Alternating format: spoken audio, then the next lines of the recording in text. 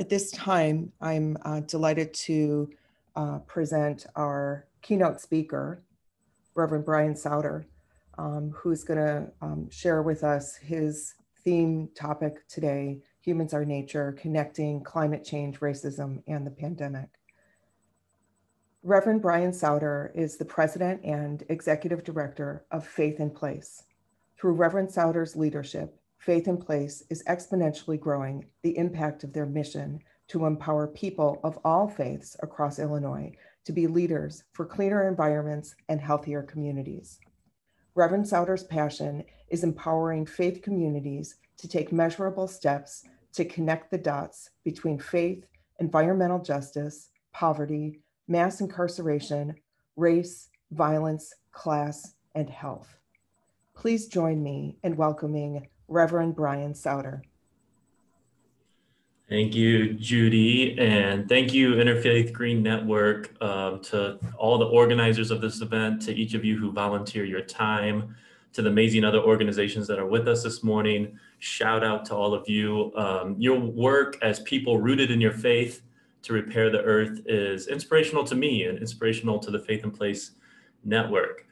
So buckle up, here we go, connecting climate change, racism, and the pandemic. Talk about a challenge, right? It's 8 a.m. in the morning, here we are, we're ready to go for this. So let me just tell you up front, I am gonna give you a overview of if humans are nature, if each of our bodies are nature. Pause for a second, maybe just put your hand on your heart or fold your hands together and think about your body is nature.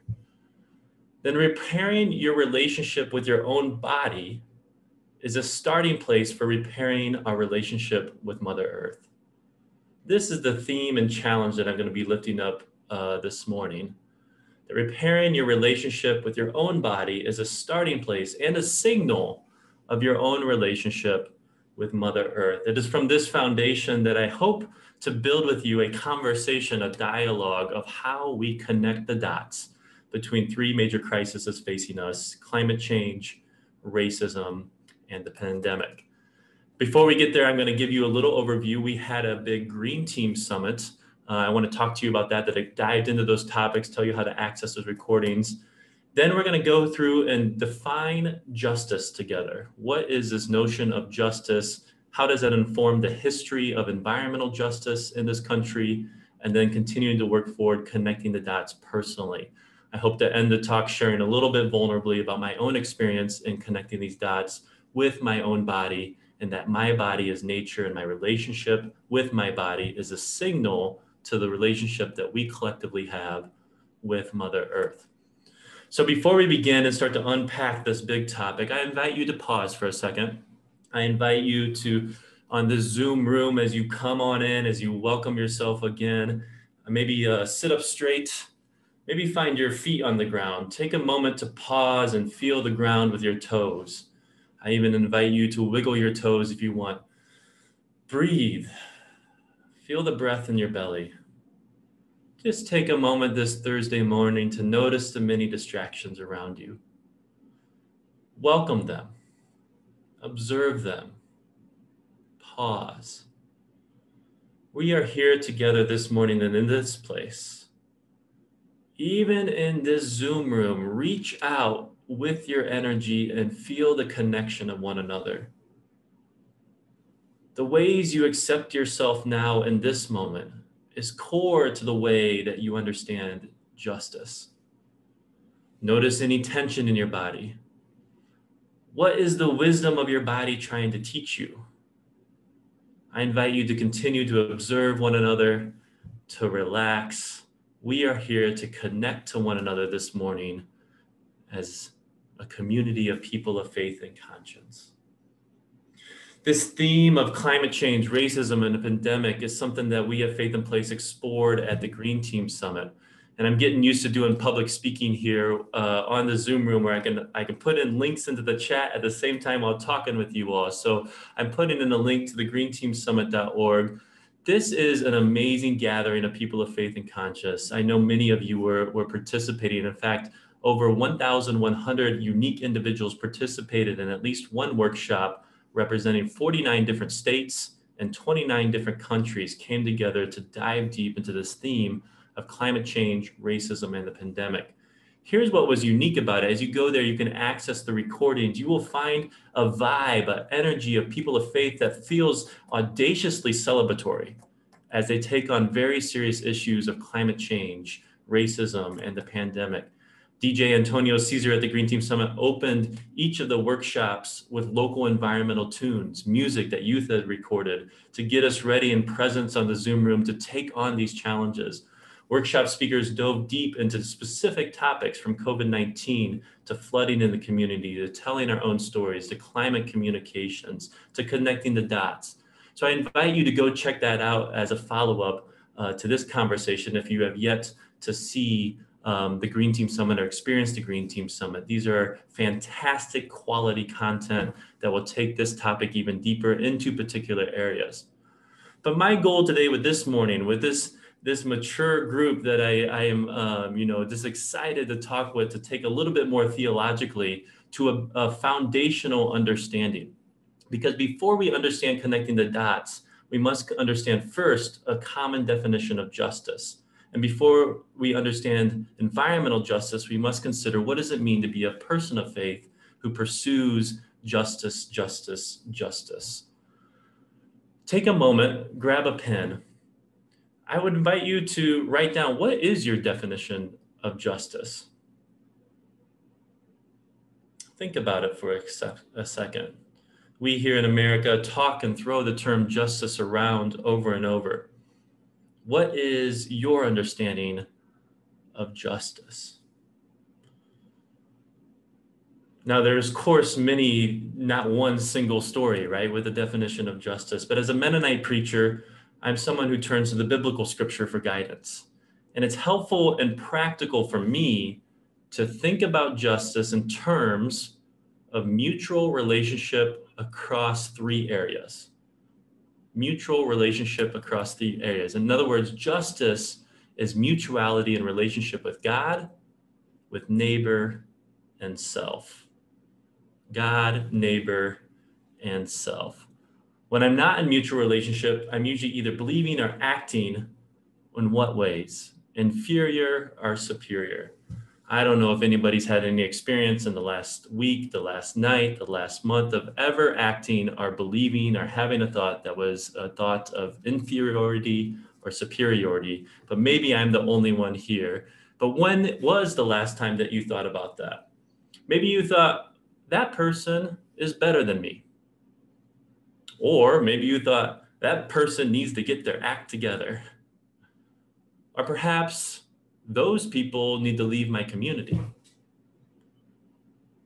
Or to consider it further, those people are not worthy of what I have. Or those people are less than human. Notice I'm not talking about disagreeing with ideas or that idea as proclaimed by this person, but rather inferiority and superiority with my neighbor is declaring their very being as too much or not enough. And we must be honest with ourselves that when we proclaim another person as less than or too much, it is born of a lack of love and self-kindness to ourselves. Jesus says, love your neighbor as yourself. And if you view yourself as inferior or superior, then the oppression of yourself will lead to the oppression of your neighbor. I think maybe you missed it. Let me say that again. Jesus says, love your neighbor as yourself. And if you view yourself as inferior or superior, then oppression of yourself will lead to oppression of your neighbor. RuPaul quotes Jesus and says, if you can't love yourself, how the heck are you going to love somebody else? A quick overview of neighborliness throughout Scripture, from Genesis to Exodus, to the land-based ethic of a rural preacher by the name of Jesus. Relationship with neighbor encompasses not only our relationship with each other, but with all species, all of the land. Our spiritual tradition compels us towards a just relationship with all of the land that acknowledges and accepts our inferiority and superiority with the land and moves us to more mutuality in relationship with the land. And finally, our spiritual traditions, the wisdom of the ages that we bring as multi-faith community, proclaims us as whole and complete as individuals, that we are indeed able to be in mutual relationship with God, and together we are on this divine journey. Justice in that relationship breaks through any notion of inferiority or superiority that we may hold with God, and proclaims rather that we are loved and whole and complete with God in this abundant love. I will tell you that I personally find this proclamation of mutuality with God simultaneously the most challenging and the most healing.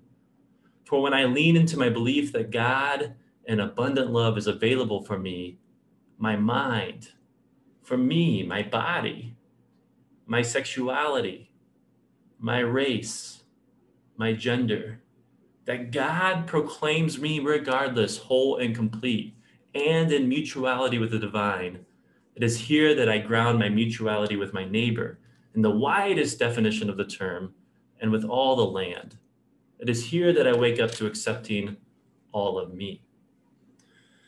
So I want to offer to you that one way to think about justice is to think about mutual relationship between God, each other, our neighbor, the land, and ourselves.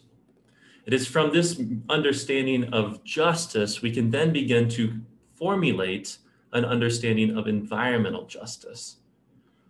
Now, I want to give a quick history of environmental justice, the movement itself, and the role of people of faith and conscience. And I'll say up front, despite doing an undergraduate degree in environmental studies at a Big Ten institution, the University of Illinois, despite having 2 master's degrees, I didn't learn the history of environmental justice in school. Instead, we learned the history of the environmental movement through the lens of white men: Teddy Roosevelt, John Muir, Aldo Leopold, Al Gore, and more. But did you know that the environmental justice movement starts with Black churchwomen in the 1980s? Black churchwomen in the 1980s in Warren County were sick and tired of toxic dumping in their communities. And for the sake of their health, of their bodies, and for the sake of their children, these women left the basement of the church and laid their bodies down on the road to prevent the trucks from coming into their communities. These women sparked a movement. They captured the imagination and attention of civil rights leaders in the 1980s and began to spark the first environmental justice conference. And it was in this movement of focusing on justice that the United Church of Christ commissioned a report on pollution and began to look at the correlating factors of where pollution resides in our communities. And as they looked at the hundreds of different correlating factors, they recognized that at the top was the correlating factor of race, that if you were a community of color, you would have a toxic waste pollution dump site in your community. And this is where the beginning and the first coining of the term environmental racism was first expressed in the literature. Environmental racism is a term coined by people of faith grappling with the reality of where pollution resides. The coining of the term environmental racism, injustice, are defining communities of color as inferior. Notice this lack of mutuality. Inferior through policies that place toxic waste and disproportionate amounts of pollution, air, land, and water in communities of color. This is the history of our environmental justice movement in this country, led by people of faith and conscience, focused on that humans are nature, that our treatment of humans is the same treatment of Mother Earth and of nature. I just want to add here in this exploration in the movement of environmental justice, recently Dinah Gilio Whittaker, she wrote the book, As Long as the Grass Grows, states for Native people, it's not just about racial privilege. We have to talk about the larger systems of oppression. And as people of faith and conscience, we can pick that up because we're talking about mutuality as the counter narrative to oppression, oppression with ourselves, oppression of neighbor, oppression of the land, oppression of creation.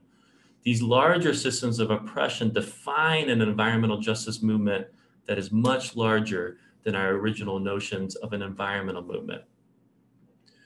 So I hope you're going with me. Feel free to stretch. We have gone some territory. We are exploring together a foundational understanding of justice. Continue to wiggle your toes, feel the ground beneath you. You can give me a wave and a smile. I have you on gallery view so I can see you all, that you're still with me and you're coming along here. Mutual relationship between God, neighbor, and land and self is what informs an understanding of environmental justice and environmental racism. And it's with that understanding, we have a framework, a shared language to think about our theme today, connecting the dots between climate change, racism, and the pandemic. At the Green Team Summit, Reverend Moss proclaimed at the very beginning, COVID-19 is rooted in COVID-16-19, the date when the first slaves were brought over to this country on ships. But these systems of oppressions also have roots in COVID-14-92, the date when Christopher Columbus came to this country and we began to systematically exclude and oppress the native people on the land. 18 years ago, I entered college to study environmental sciences. And this question that has haunted me in the pursuit of solutions to environmental degradation is, why do we as humans harm the earth that supports our very life? Why do we as humans do this? Why do we harm the earth that supports our various life? Why is it a struggle to convince our neighbors and ourselves to not use plastic bags, to compost, to pass the Clean Energy Jobs Act? Am I the only one that asks this question? Why is this so hard? But notice in the act of that question, so much of our environmental activism and our movement blames others for this harm. But when we reorient to this faith-based understanding of justice, we can accept that all of us have a journey of harming ourselves. It is the oppression we commit to ourselves, the self-criticism tapes that we play in telling ourselves that we're either superior or inferior. The injustice of our relationship with ourselves actually does inform our relationship with our neighbor and land and each other. Our own relationship with our bodies, often unconscious, is the same harm, the shame, the guilt. That unconscious self-harm is the same unconscious harm that we commit to brown bodies, Black bodies, queer bodies, and yes, the body of Mother Earth. As humans, we are nature. My body is nature, and how I treat my body is me treating nature. If I'm self-critical, then I am harming nature. There's this old notion in the environmental movement that all we need to do is get more people involved. But if there's anything that we've learned in this movement, is that getting more people on the streets doesn't lead to the change that we want to see. The new notion that we're lifting up is a notion of striving for mutuality. It's a notion of building community that so proclaims a movement towards mutuality between God, our neighbor, the land, and self, that we build a resilience that welcomes and is inclusive. This is why anti-racism trainings often fail. Anti-racism trainings are so difficult and confronting that unless you have the tools to take and apply it to yourself, the way that your own oppression shows up in your own body, and to begin to release that trauma, the anti-racism simply becomes information that unfortunately often white liberals use to weaponize and advance their own systemic oppression and to show their own superiority. This is very difficult. The same could be said about our environmental education efforts. Over and over, sociological studies show that the more education about climate change, more education about environmental degradation, isn't actually what changes people's minds about these topics. And so we become a chorus of amens. We become in our own little bubble, sharing with one another over and over the same information, convincing ourselves that we have the superior solution, and that if only other people would listen to us, then we would create the world we want to see. What we're talking about from a lens of justice, though, is taking individual responsibility for the ways that we oppress ourselves and drawing from our spiritual wisdoms to unleash and liberate ourselves as we seek to liberate others from the lens and framework of mutuality. This is a deep mutual relationship with self, neighbor, and all the land, and undoing the systems of oppression. Here's the good news. Our religious traditions provides millennia of wisdom of how to grow in mutual relationship. And so if we've forgotten that as our faith communities, we can go back to that and tap that wisdom. It is here that we bring the best of our knowledge to each other. Now, this is where it gets a little scary, is that when we begin to admit to ourselves that the self-harm we commit in silence with ourselves also manifest in our institution. That we as leaders, our churches, leaders of our businesses, leaders of our governmental agencies, our own relationship with ourselves, the self-criticism, the shame, the guilt, the self-harm that we oppress ourselves with, often unconsciously shows up in our policies and in our business practices and in our church worship services. This is where the real work of mutuality and responsibility begins. That these institutions that we create often unconsciously spread and magnifies what we create around us. And this is why justice is informed first by a mutual relationship that proclaims each of us as whole and complete along with God and with ourselves. And it is that righteous or mutual relationship that brings us into harmony with all of the land, all of the species, and each other. And it's from this lens we can see clearly ourselves in mutuality with the individuals and corporations that are causing the most harm. We see the harm in ourselves, so we understand the harm to the earth that's being committed. It is here from a place of mutuality, not inferiority or superiority, that we can provide healing from that place of a justice-based relational mutuality.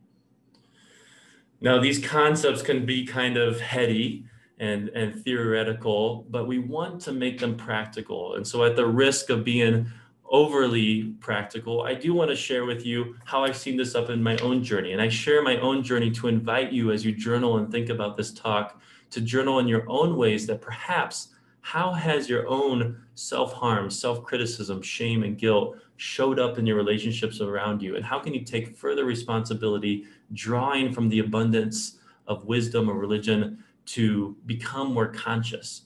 Maybe you're like me and you've participated recently in an anti-racism training where you found it so confronting, and all of a sudden you felt the blinds of privilege fall from your eyes and you began to see yourself and your relationship with others in new ways. This is the sort of journey we're talking about, increasing our consciousness, our self-awareness, so that our environmental activism is informed from a place of liberating oppression. When I became executive director of Faith in Place 6 years ago, I was largely unconscious to my perfectionism.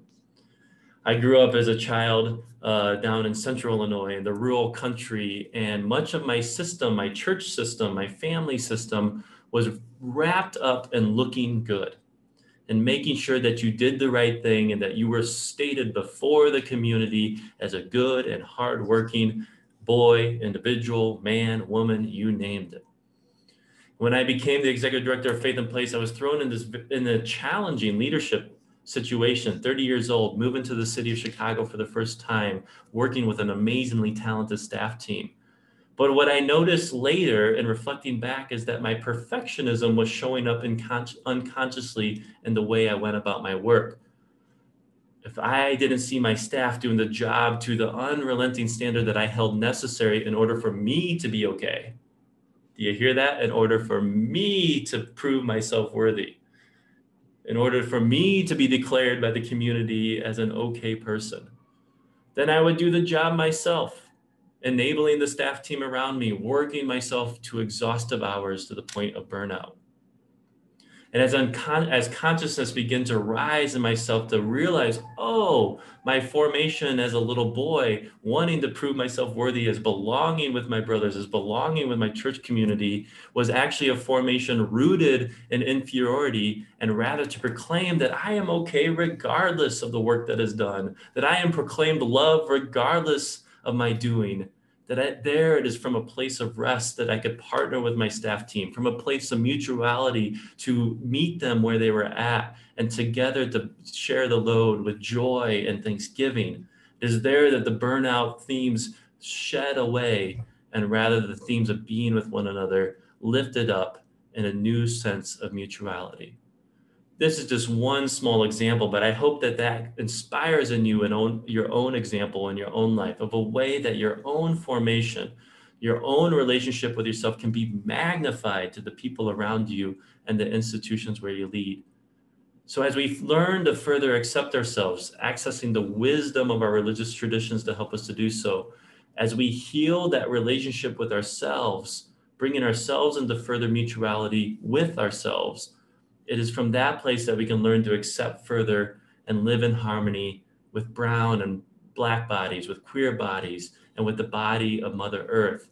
We can learn to accept and learn to live further in harmony with the land around us, and accept further the spiritual truth that one in mutual relationship with each other is a mutual relationship with the divine.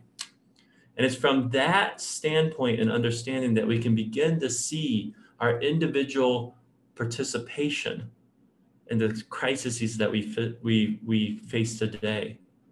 That it is our individual relationship with our body as a collective whole that manifests in the systemic impressions around us that leads to COVID-19 and the public health disparities that we face, that leads to the racism that's manifested in our institutions and in our individual lives, that leads to the very actions of harming the earth that supports the very life that we are on. It is from there that we can each take further responsibility for ourselves and to live into a further theme of mutuality. And it is from there that we can rework our environmental actions to be born not of superiority or inferiority, but rather from a deep religious, spiritual grounding and mutuality of relationship with ourselves, our neighbor, and with each other. This, to me, is our collective spiritual journey. As we grow in acceptance, we see ourselves more clearly and set aside the urgent need to prove ourselves through exploiting the earth and each other in the name of money and large corporations. But rather, we settle into mutuality of community that is enjoyable and the foundations of our justice and peacemaking efforts. I leave you with this thought. This is where I call us to go as people of faith and conscience. As an Interfaith Green Network, this is an opportunity to build such a radiating community of abundant love, of self-acceptance with yourself and with each other, that it so radiates and illuminates that people can't help to be attracted to it and begin to do their own personal work of the ways that self-criticism and harm show up, and begin to heal their institutions as their institutions begin to recognize the ways they're not only harming the Mother Earth through climate change and environmental degradation, but harming the systemic racism that takes place in our communities, and also advances the public health crisis that we have around COVID-19. This is my prayer. Thank you so much for having me this morning. May it be so. Wow.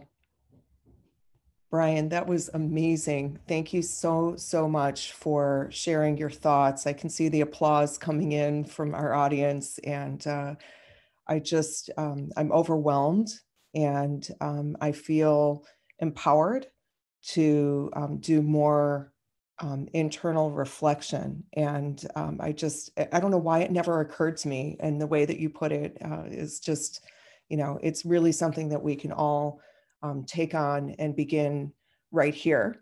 And so I feel like this is a great starting point for us. And I thank you for taking the time to be here with us today.